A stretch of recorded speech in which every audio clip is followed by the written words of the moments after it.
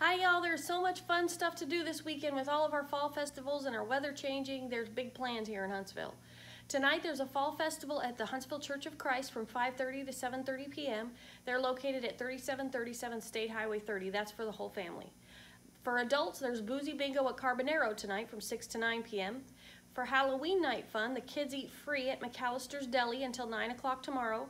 There's up to 2 free kids meals per adult purchase.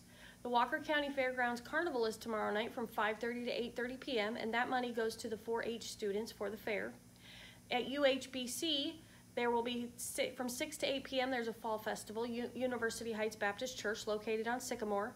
Family Faith Church will have their fall festival starting at 6 tomorrow as well. They're located on Sam Houston Avenue. And of course, there's trick-or-treating. Some of the best places to go are Forest Hills subdivision, as well as the Brookview subdivision and Elkins Lake. For adult entertainment on Thursday night on Halloween, Old Town Theater will be having the Rocky Horror Picture Show 2 times, first time starting at 8 p.m. Also, the 1836 Steakhouse is having a haunted Halloween dinner. You'll need to make reservations for that. On Saturday night, the men's bike and hike breakfast will be from 8 to 11 a.m. at the Huntsville State Park.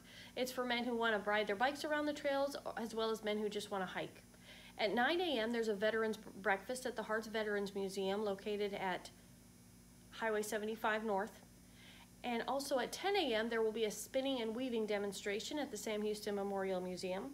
There will be a bingo night at the Wesleyan United Methodist Church from 4 to 6 p.m., and they will be raising money to be able to provide toys to Walker County kids. They provide toys to 400 to 500 kids, and so that's their big fundraiser for the event.